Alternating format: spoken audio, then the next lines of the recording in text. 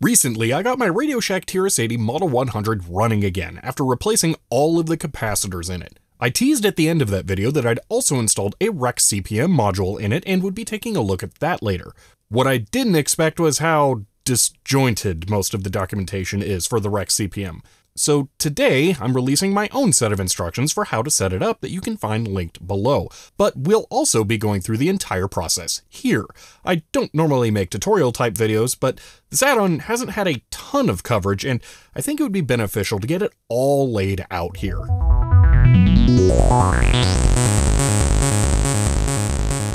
Before we begin, it would help to understand a few things. There are different Rex series add-ons available for the Model 100, with the CPM version being unique. It stores all of its main data in SRAM, which means it loses all contents when power is lost.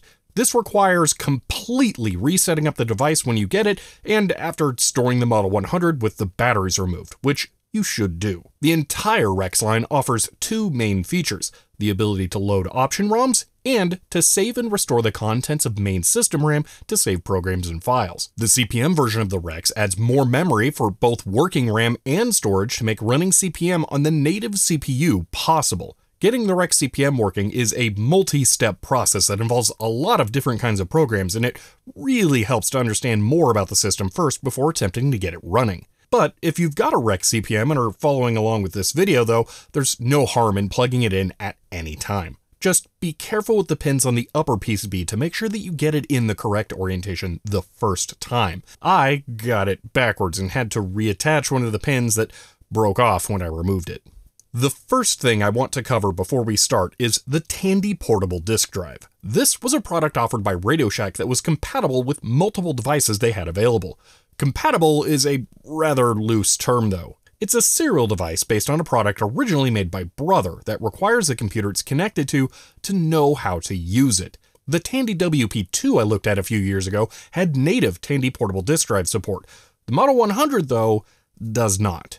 When you got the device originally, you needed to load a utility disk and send it a specific command to have it transfer a client program over to the Model 100 in order to be able to use it. I feel it is important to stress this fact because we will be doing some similarly clunky bootstrapping here, but this is just how this product was used with this computer. We will have a better long-term solution after getting it all set up though. With that, let's start getting ready to set up the REXCPM now. There are a number of files you will need to collect to be able to do this. The page on my wiki links to where you can get these files and what exactly you'll need.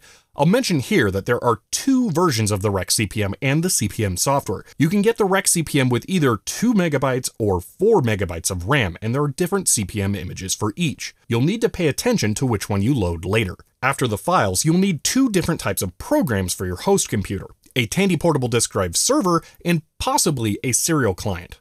I'm doing this on Linux and will be using DL2 and QtCom for these. I'll have a link below for some recommended Windows software, but I have not tested it. Lastly, you'll need a serial interface to connect your host computer to the Model 100. I'm using a USB to serial adapter that is already null modem, but if you have one that has male pins, you'll likely need a null modem cable or adapter. Most of these that are available now are also 9-pin, but you can just use a 9 to 25-pin adapter to connect it to the Model 100. Before starting, I recommend putting the REXCINI.do, RXE_12.br, CPMUPD.co, CPM.co, CPM410.bk or 210, and TSD100.bx files all in one folder. The Tandy Portable Disk Drive server you're using needs to either be in this folder or pointed to it when we use it later. With all of that in place, we are now ready to begin setting up the REXCPM. The first step is bootstrapping the Model 100 to have the ability to load the REXCPM firmware. Go into the text program and give it the file name REXCINI.do. I would recommend pressing label here so you can know what the function keys do. We need to press F2 to start a load. We're going to open the serial port here with COM:88N1D on the computer to save anything sent to the Model 100 into the file we just made. The original manual describes what this COM port shorthand means, but if you use 88N1D like I am here, it will be 9600 baud, 8 data bits, none parity, 1 stop bit, and no flow control, which is the most common configuration nowadays. Press Enter after that to open the COM port and the system will seem to freeze. The cursor will stop blinking, and that is the only indication that it is waiting. From your host computer, you now need to connect to the serial port using the same configuration. Then, you need to select the REXCPM file to send. After sending the file, press Shift and Break to end the serial connection on the Model 100, and you should see the contents of the file you just sent. If that worked, you are now done with the serial client software and will be using the Tandy Portable Disk Drive server only from here. We're now ready to send the firmware to the Model 100 to initialize the REXCPM. Start the Tandy Portable Disk Drive server in the folder where you have all of the files ready. From the main menu on the Model 100, open Basic and enter run REXCINI.do. It will ask 2 questions you should answer yes to for your first setup. After that, it will ask for the firmware file and load it from the Tandy Portable Disk Drive server. Enter RXC_12, or if it's changed, whatever the current file is that ends in BR, but without the extension. The Bootstrap program will copy it to the Model 100 and flash it to the REXCPM. After that, the REXCPM is ready to be used as a standard Rex add-on. In order to activate it though, from Basic, you need to run the command call 63012. This will add the REXCMGR program to the main menu. It is possible to clear this state, so if the program is missing, remember the call command to bring it back. With the Rex portion ready, we can now load in a proper Tandy Portable Disk Drive client on the Model 100. The Bootstrap script is a brute force client, and the text load method won't allow us to copy binary applications, so we need a full client to continue. Run the Rex Manager program from the main menu, or press the new shortcut Ctrl-A to configure the Rex.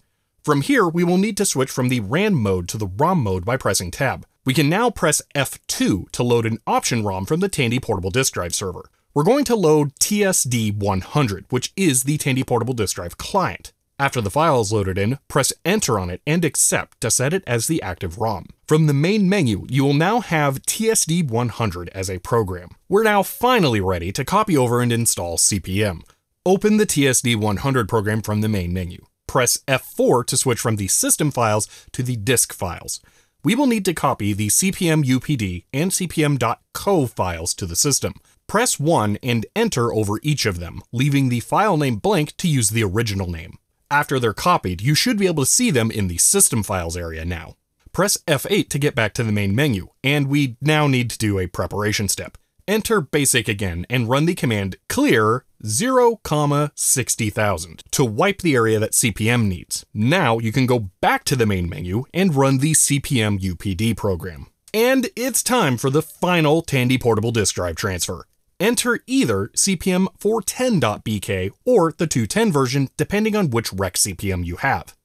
This will take some time to transfer, but once it's finished, you are completely done and CPM is installed. To access CPM, press Ctrl-C from the main menu. You will be dropped at the main prompt. You can use dir to see the files currently available, stat will calculate the free space remaining, and pip is the file copy program, which, if you run without a parameter, is also a good time to learn that Shift plus Break will also send Ctrl-C to cancel a program. There are 2 non-standard CPM applications that are of particular note though, import and export. The CPM environment is completely separate from the normal Model 100 file area. It also does not have the same 6.2 file name restriction and is 8.3 instead.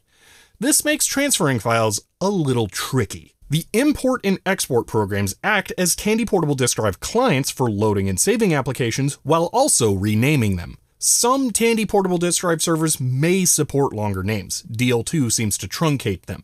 But I would recommend renaming any files you want to send to CPM as 6.2, then using the import command to restore their 8.3 name back. To copy files into it, you just need to run the import command, followed by the Tandy Portable Disk Drive server file name, and the original CPM file name. But this is a good time to cover some of the limitations of CPM and the Model 100 though. The Model 100 display is about 1/4 of what CPM was designed to use, being 40 by 8 characters instead of 80 by 25. The Model 100 version of CPM does its best to try and work around this by pausing on line wraps, waiting for you to press enter to continue, but it can't be perfect. As an example, the Hitchhiker's Guide to the Galaxy game prints a status line at the bottom that always clears the screen and can make short messages almost impossible to catch. This isn't just a Model 100 problem though. CPM is designed around using terminals, and some of the more advanced programs will need specific terminal entries to work correctly, as I talked about in my video on the K Pro 4. I wouldn't even attempt loading WordStar on this because it just won't work. These two problems are going to limit your software options for this machine. But there is a list of programs tested to work well on it that you can check out. And it's worth trying others that are CPM compatible in case you find some more that do work. Just don't expect this to be the best CPM experience. It's still super cool though to see a full-fledged desktop operating system running on this machine. It's not too far out of the realm of possibility back when it was relevant either. To get more memory, there were actually bubble memory expansions that could have been enough to run CPM if it was available at the time. The REXCPM module just ties all of these possibilities together. It's a really cool device and definitely a worthwhile upgrade to the TRS-80 Model 100. Well, I hoped this video may have helped anyone trying to set up a REXCPM or was just interested in some more TRS-80 Model 100 stuff. This was a little different of a video for me to make, so I hope it was at least enjoyable, but that is going to be it for now. If you enjoyed this video, you may want to subscribe. If you want to help support the channel, you can find me on Patreon, but for now, that's it, and I will see you next time.